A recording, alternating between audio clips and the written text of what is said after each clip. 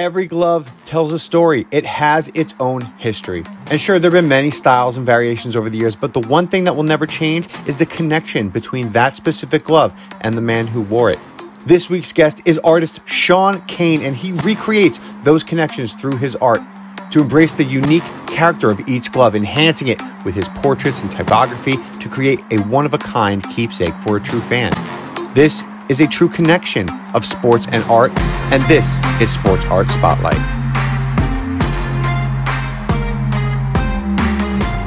Sean, thank you so much for taking a few minutes to meet up with me today and to discuss what you do. I appreciate it. Thanks for inviting me. Pleasure to meet with you and to have a chat today.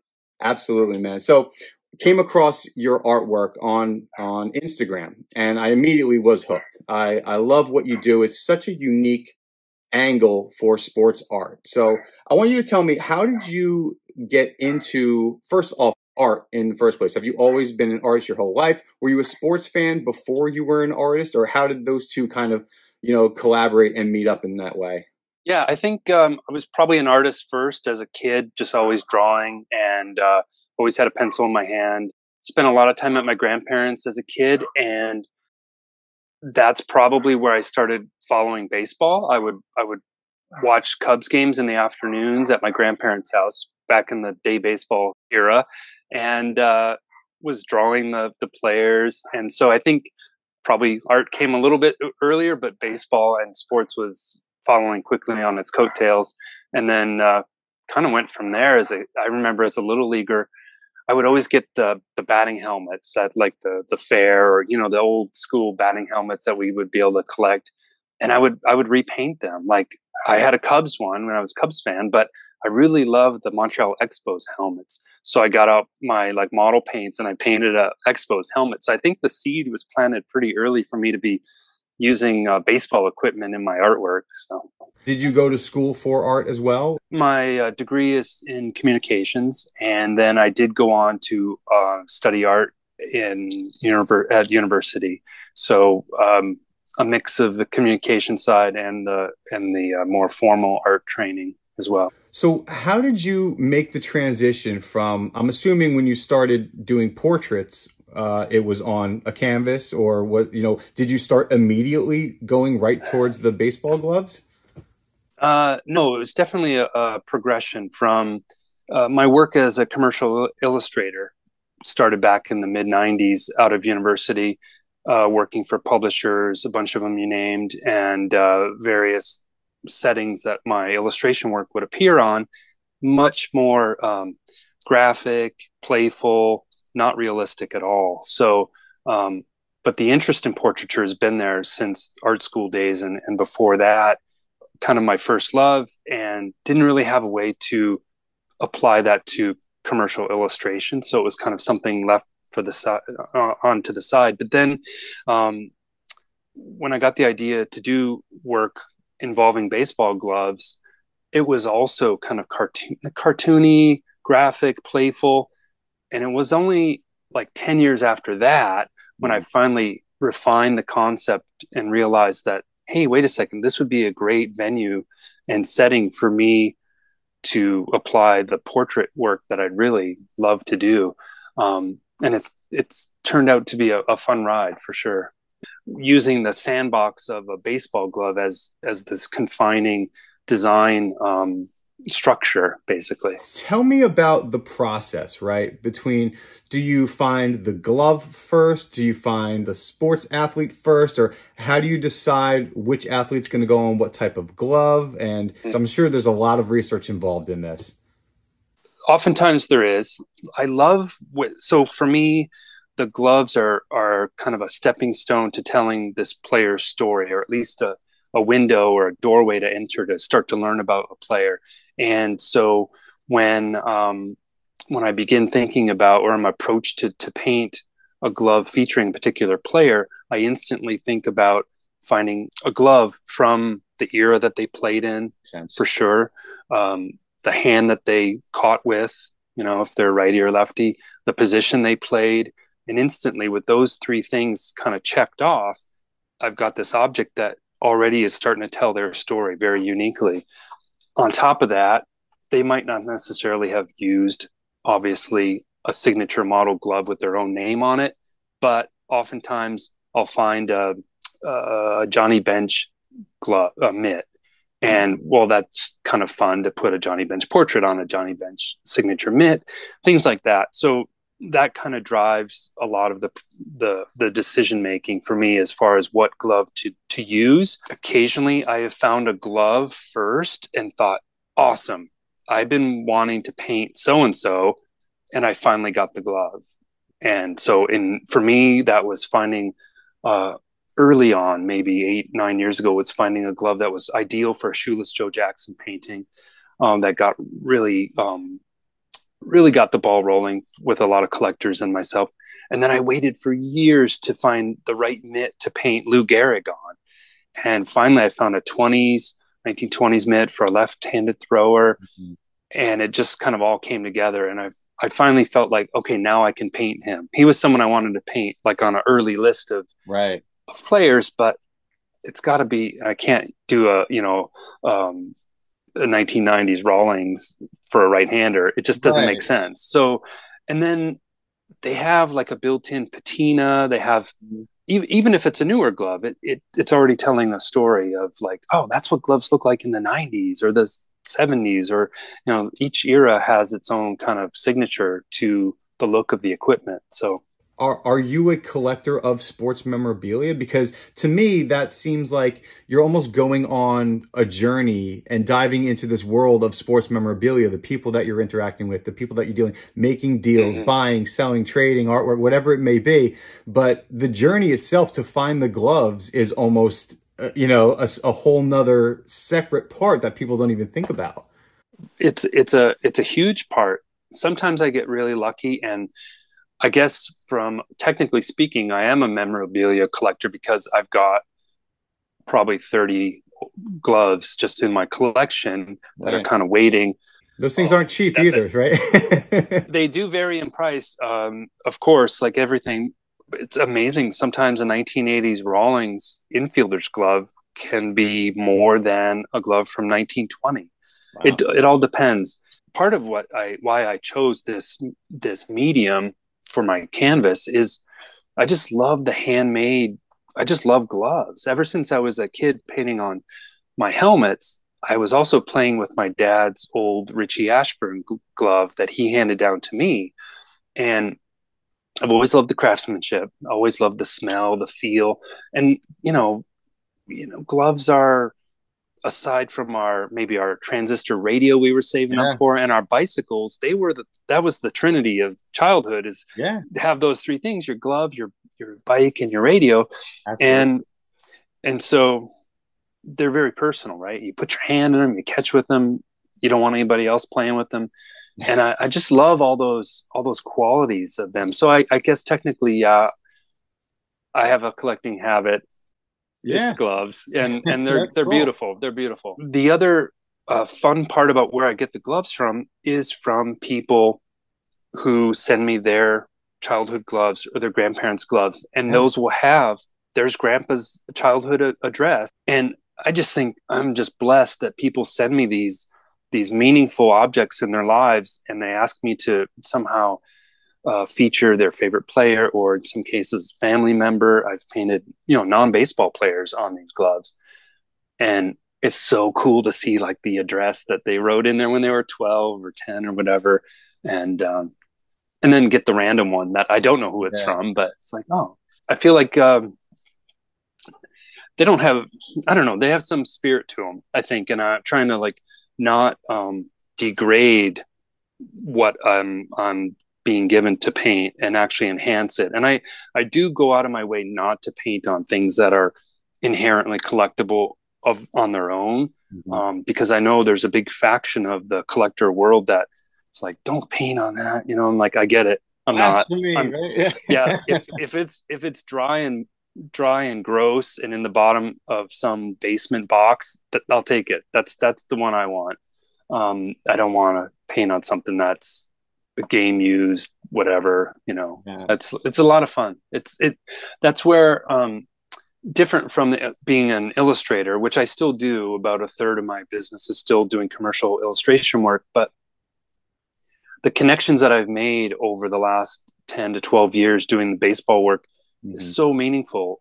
I get real insights and connections with collectors, with other people in the baseball collecting world.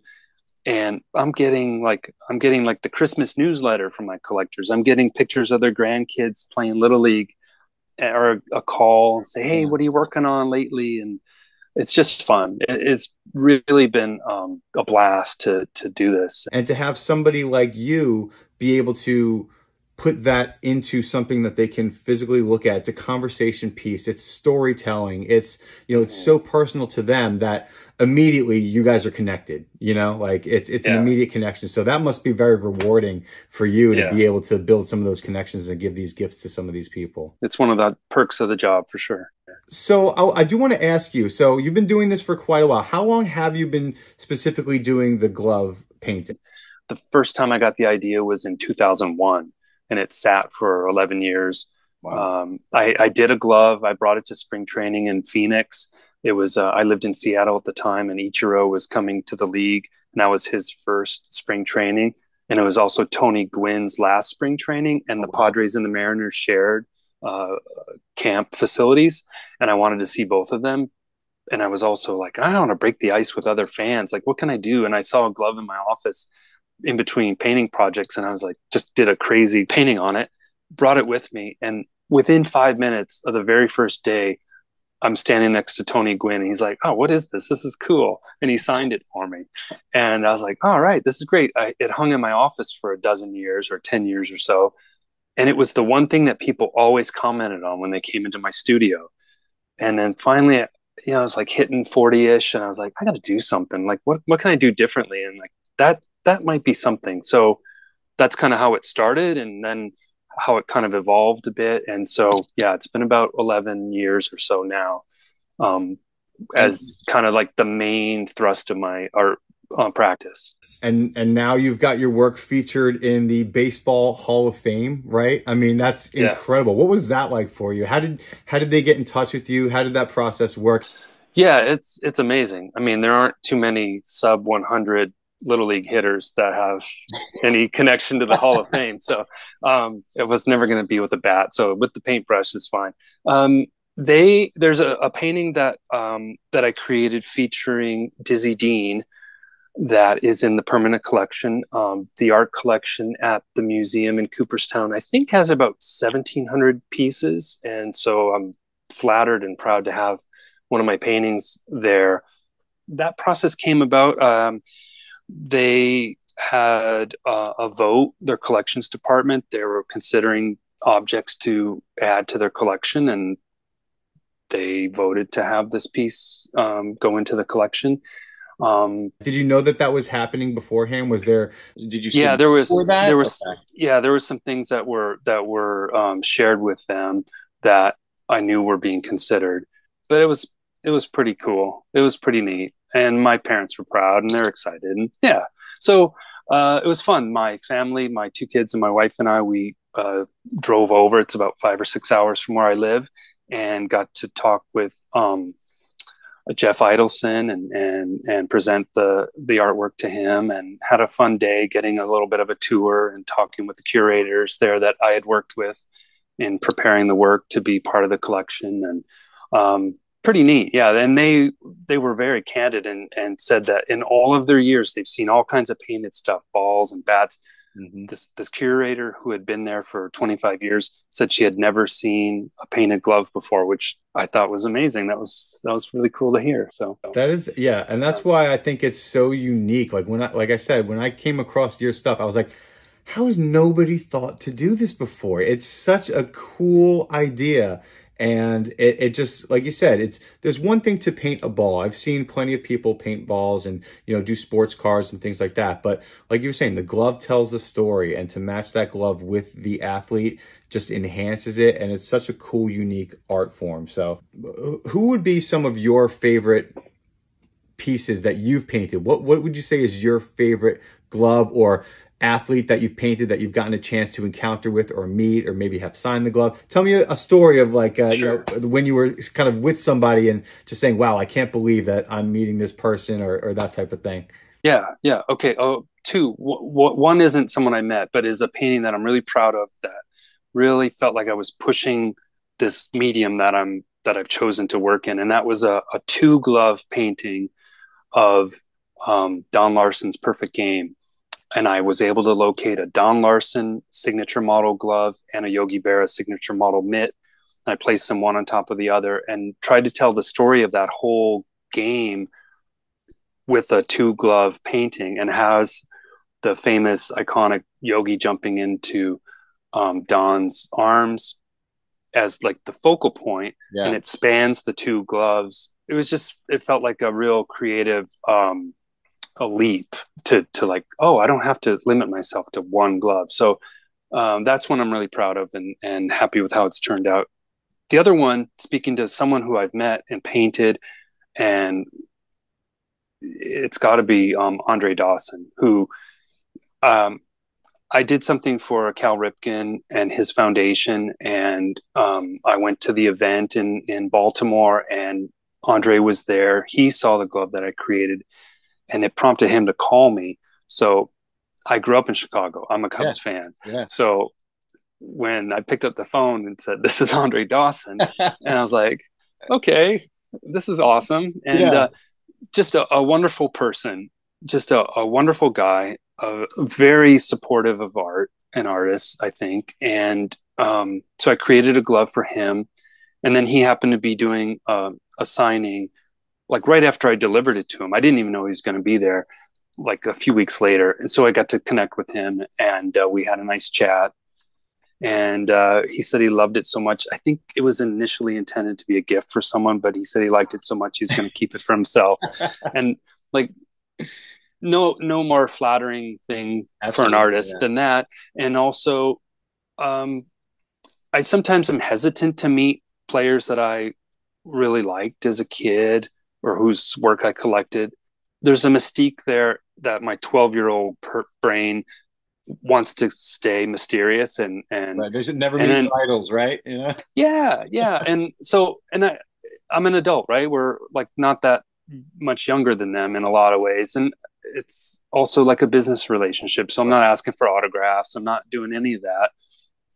So it's just like a perk to find out, like, oh, this is actually another like really kind human being who it just happens to be able to hit us, a fastball and all these other great things, but just a really cool person and really helpful to me. And so, yeah, definitely would have to be Andre. That's very cool. Very cool story, Yeah. man. I like it. Now you don't just paint full gloves, right? You have this new project that you've been working on. I want you to tell me a little bit about these custom portrait cards that I've seen them around. I've seen a couple of people, a couple of my friends actually have one. You did a one for my buddy Chris. It was a Mike Schmidt one, and he's been showing it That's off right. everywhere. So, I'm really interested to learn a little bit more about this. Yeah. So I call them portrait cards. They are portraits on vintage leather or classic baseball glove leather that's been retired, and I'm repurposing them, reusing them. These are pieces of leather that I'm actually getting from someone who is making wallets and other products out of gloves. I've And these seen are those, yeah. yeah, so these are the I reached out to a couple of these guys. I said, "What are you doing with the leather from the webs that you're not using for your products?" And he's like, "I got a milk crate full of this stuff. I'll send it to you." So I'm not cutting up stuff. I'm getting stuff from other people that have cut things up, and I'm repurposing them. And so they're mounted on baseball card size mat board. So they're 2.5 by 3.5 inches.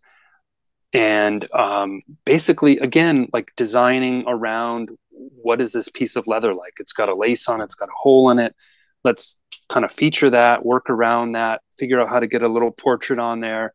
And again, like kind of tell a story a little bit. It's not as full as a glove, of course, but kind of a pandemic idea as well. Like the card collecting craze kind of seemed to pick up. People haven't been able to collect my work because the full size gloves are at a price point that, unfortunately, for a lot of collectors is beyond their means. Right. I get that.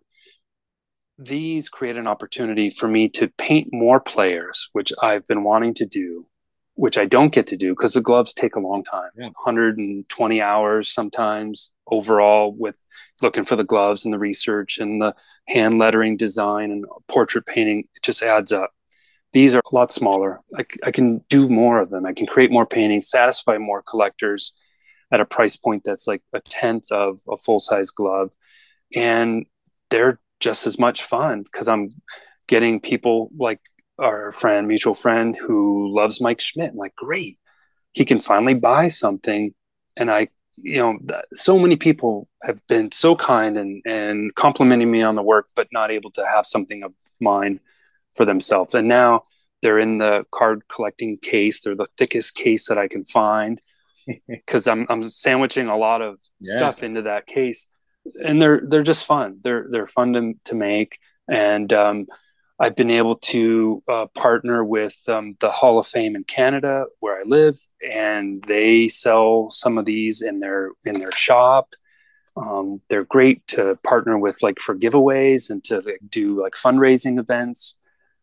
I get asked a lot to donate things, so this is an object that's easier for me to let go of and to help kind of spread the love a little bit. So yeah, they're fun. And you're hitting a whole nother market too of card collectors, right? Exactly. And I've been to the national show a number of times as a guest, like a media booth kind of guest. And I found that my work on the gloves is kind of an in-between thing. It's not quite a piece of vintage baseball equipment. It's not quite a baseball card. And I get a lot of people going by like, what are you doing? What is this? But now, like you say, these definitely, they fit the format of a card. And that was a friend of mine who suggested that to me. I was going to do smaller paintings, but he said, if you get them down to card size, I think you'd really hit a sweet spot. And yeah, it's been fun. I've probably done 50 or 60 this year alone. How long do those take you compared to the full size ones? Probably about 8 to 10 hours total from like it's still a lot of work because I'm still having to find photos, doing the type design, putting the card together, sourcing the leather. Yeah. There's still a lot of steps involved. And then I love to package it up and make it like you're getting a gift. Like it's not just, you're not ripping open an envelope and this card case falls out. It's like this unraveling. You're like, it's fun. I want it to be fun. Yeah. Very cool. I love all the packaging and design part. That's part of my background as well. I was going to say, design background. I mean, I noticed that was one of the first things that I noticed when looking at your work is the typography. I mean, I'm a graphic designer. I have a typography background. I have a design background. And that's I appreciate that almost as much as the portrait art, because the layout of some of these things and the hand-done lettering, people don't realize how hard that is to get it to look right, you know. Thank you. So I do appreciate that, and I saw it from a mile away, man. I recognize that you have that background. Yeah, for sure. That was before I started illustrating full time. I was doing graphic design work, and then just in designing my own promotional materials over the years, and doing the odd book cover design for this and that, keeping a hand in that. Mm-hmm. But I just love type design. I love working with that and integrating it with, that's along with the aspects of the glove that I talked about that takes you as a viewer to a particular time and place in baseball history. If I can marry that with type from that era, wow, you got all these layers building up. You're like, zoom, it's a time machine. Exactly. To that. And I mean, it's painstaking. If it was on a flat surface, it would be painstaking. On a piece of leather that's like moving and undulating, and I wanted to read properly, at least from one angle, because a lot of times if you look at a glove from the side, you're playing with the lighting, you're playing with the shape and dimension of it. Yeah, so it gets tricky, and there's a lot of different aspects to creating the design for a glove to make it work and to kind of create that hierarchy of where I want the viewer's eye to go. I don't want the type to compete with the face, or that's straight up graphic design kind of mentality. And I think it's fun. It's just, I feel like making these I get to tap into my interests and my strengths as an illustrator and designer. And yeah, it's a lot of fun. And that's why I love reaching out to people, and that's why I'm doing this, is really for my passion and my love for art and design, and my love for the hobby and for the sport, all sports really. But to get the opportunity to meet people like you who do something so unique is pretty rare. And to have the opportunity to speak with you and to let people know your story, I really do appreciate you taking the time for hopping on with me. But I do have one more question for you. Okay, so What advice would you give to young artists coming up in the industry that are trying to break through, that are struggling and ready to give up? What kind of advice would you give to those people? what I did from the beginning, and what I think is different, and the approach that I have to take that's different, and what I would advise to younger artists or artists starting, is to go there wherever there is. It's a pain in the rear to load up a backpack full of art supplies and gloves and all the paraphernalia needed to be at an event. Yeah. But go there. The very first thing I did, I had such good fortune. I reached out to a former GM who loved my work from a blind email that I found him on LinkedIn, but we had some mutual overlap. He loved my work, and he said he was going to be at the winter meetings in Nashville. This was in 2012. So I booked a plane flight to Nashville, and I just hung out in the lobby. I got a clear tote bag, and I had a bunch of gloves. So I walked the lobby with about 4 gloves in this clear bag, and people are like, "What's that? What's that?" So I didn't have an invite. I just showed up, and I met him. He handed me off to several journalists. Going to spring training, going to the national, going like now I've got a relationship with the Hall of Fame in Canada.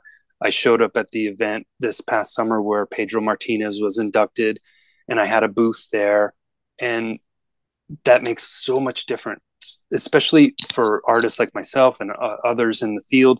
People want to see your things firsthand, hold it, touch it. Completely agree with you 100%. You have to put in the effort. You have to hustle. You have to know the struggle, right? I mean, that you have to be able to appreciate that, because building your network is one of the most important things in any business, really. I mean, making connections, making personal connections with people and developing those relationships, building your network.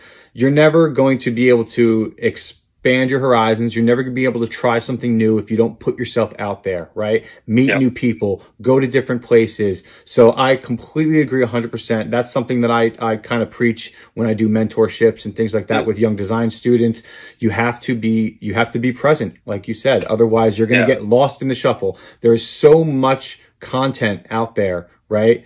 That you have to separate yourself. And nowadays, separating yourselves means actually meeting somebody in person. So it does. It totally does. And again, going back to like the fun quotient of it, being with other people and meeting them, it's just fun. Like you get in these rooms, and if you're at the national or at a spring training or a fantasy camp event, everybody loves the same thing you love.